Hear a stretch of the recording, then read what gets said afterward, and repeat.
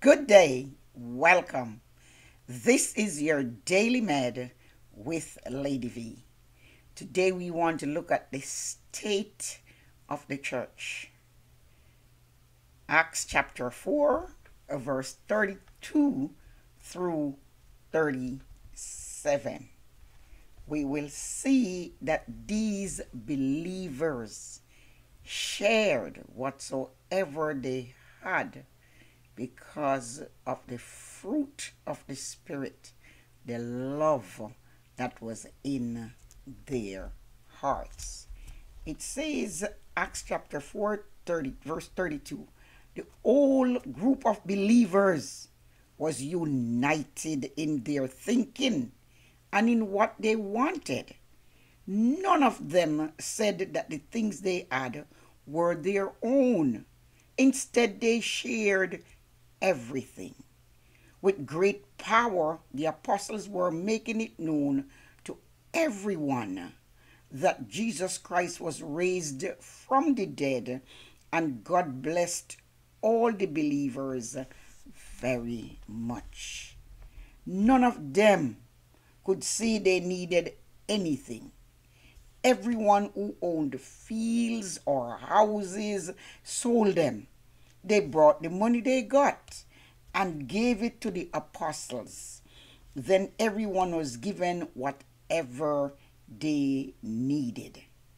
One of the believers was named Joseph. The apostles call him Barnabas, a name that means one who encourages others. He was a Levite born in Cyprus. Joseph sold a field that he owned. He brought the money and gave it to the apostles. So we see from the early church that when the hearts of the believers are aflame with love for Christ, they are also kindled with love for one another. This love manifested itself in giving. An example from God the Father. St. John 3 and verse 16.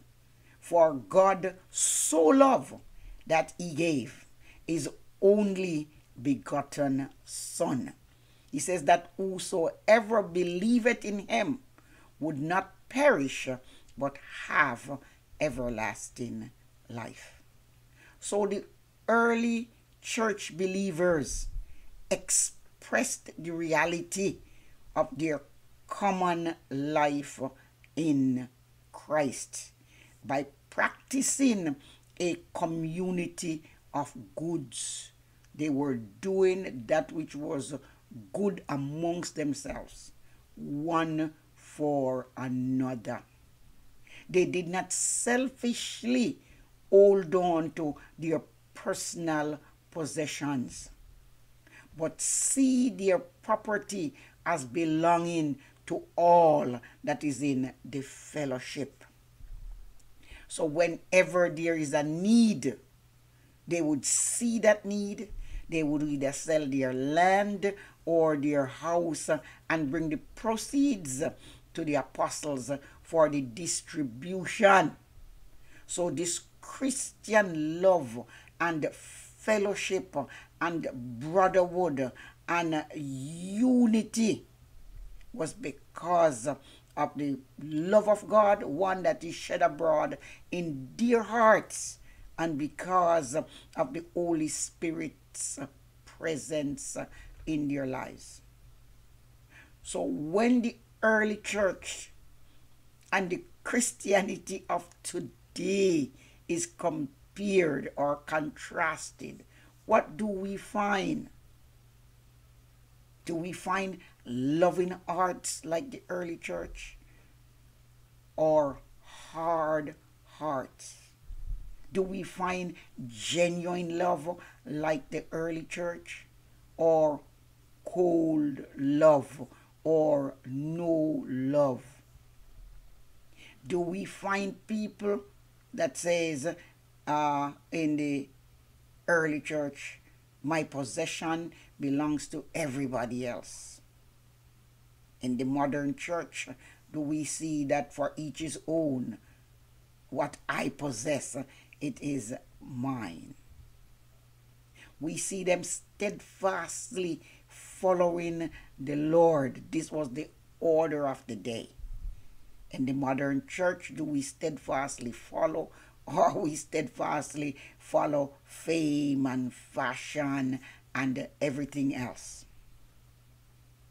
Because we are selfish and we are attracted to the world. We lack the love.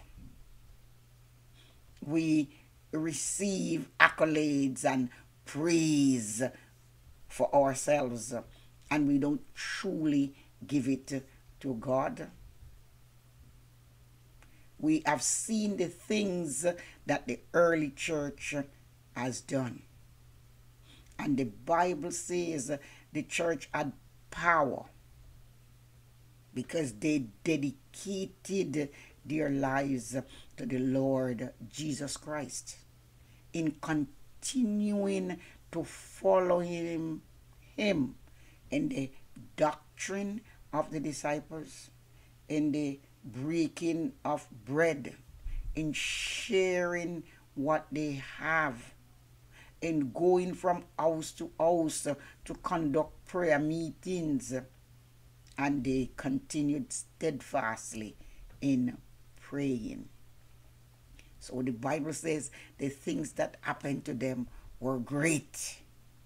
They had great power. Acts 4:33.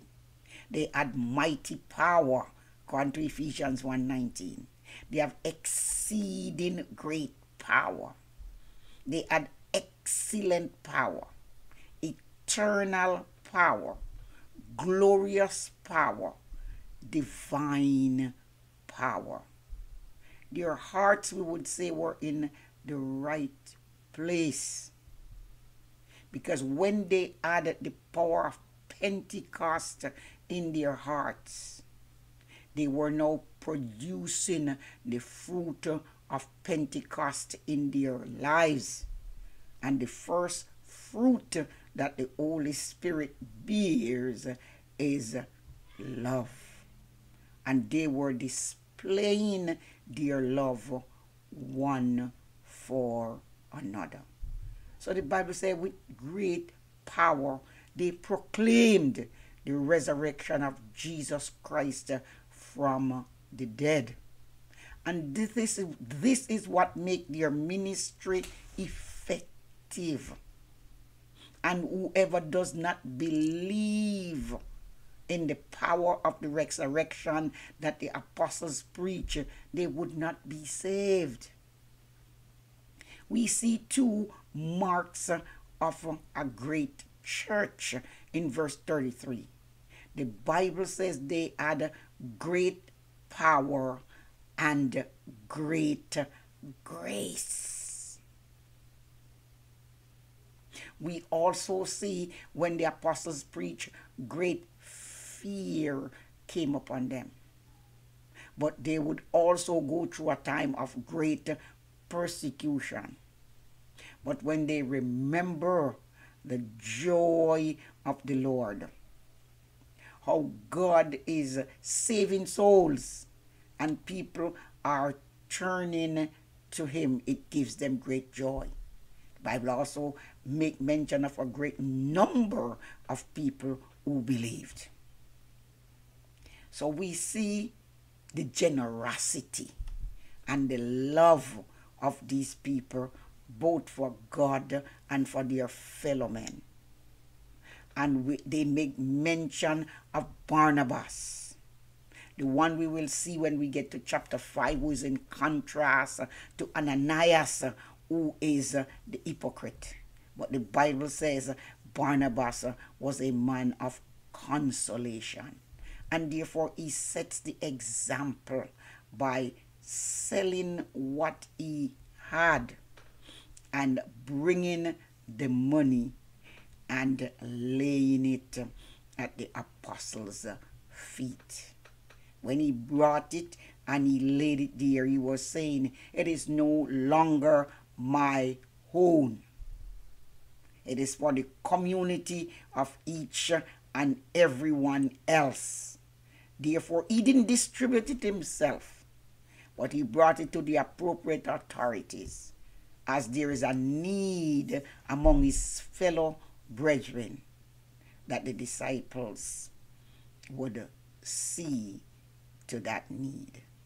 Today, as we contrast the modern church to the early church, we want to really take a look at the state that we are in. We knew their state based on the scriptures. We also know our state based on what we have today. So let us remember that love, as these brethren did in the early church, characterized their ministry, the way they shared whatever they had. God bless you. Thank you again for watching, and may God bless the USA.